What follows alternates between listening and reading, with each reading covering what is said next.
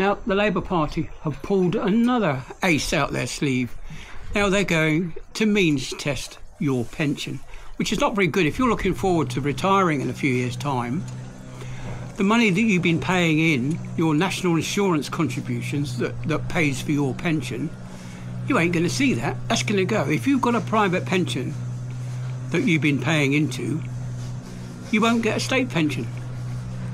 This simply means that the ministers that are dealing with this in Parliament, the government ministers, now treat the state pension as if it were a benefit. It's not a benefit. You and I have paid in for this. And why did we vote them in? I didn't vote them in, but why did these people vote them in? I really don't understand. I just can't get my hand around it. Under Labour, we've got the new paving tax, we've got the paper mile, we've got the no internal combustion engines after 2030, and it just seems to be getting worse and worse. You wake up every morning to the news that Labour's going to tax you on something else. It's getting to a point where the UK is not somewhere that you want to live anymore. We've got now the police are being blamed because they used force to subdue some criminals in Manchester Airport, I do believe it was.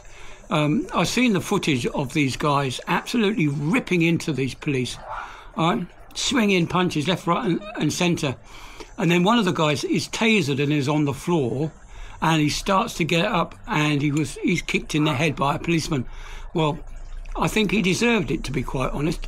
After watching the video of him, he broke the nose of a policewoman and attacked two other policemen before the third or the fourth one got him with a taser. Now, as much as I've said the UK police are not fit for service in this country, I don't agree with violence against the police. They're there to do a job. Sometimes they get it wrong, and those people need to be brought to task over their wrong actions. And but violence against the police, you shouldn't do it. There's absolutely no excuse for it. So the guy that was detained should be deported for his behaviour. There's no reason that we should tolerate this kind of behaviour in this country, especially when they're foreign citizens.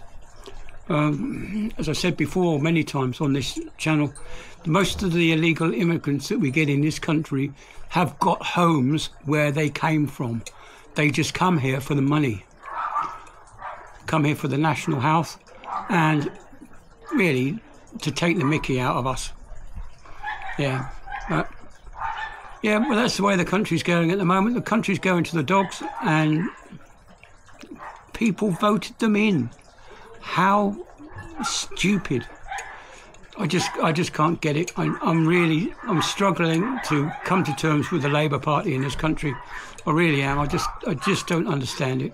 They're going to walk us back into Europe against our wishes, and this pension lark is just not on.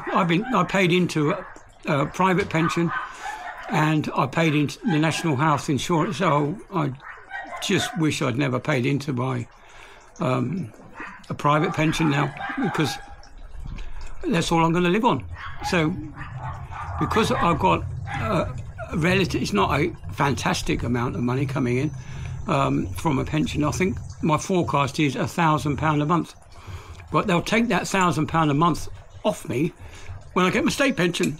So I just don't know. It's not worth retiring, because you're just going to get screwed. But that's the idea, isn't it? They want us to work until we fall down dead from exhaustion. As I said before, many times, I'm broken. I'm 60 and I'm broken. My whole body is aching. When you injure yourself, it never really gets better. I've got knees, hips, wrists, elbows, thumbs, everything is just broken. Anyway, moving swiftly on. I'll catch you all on the next one.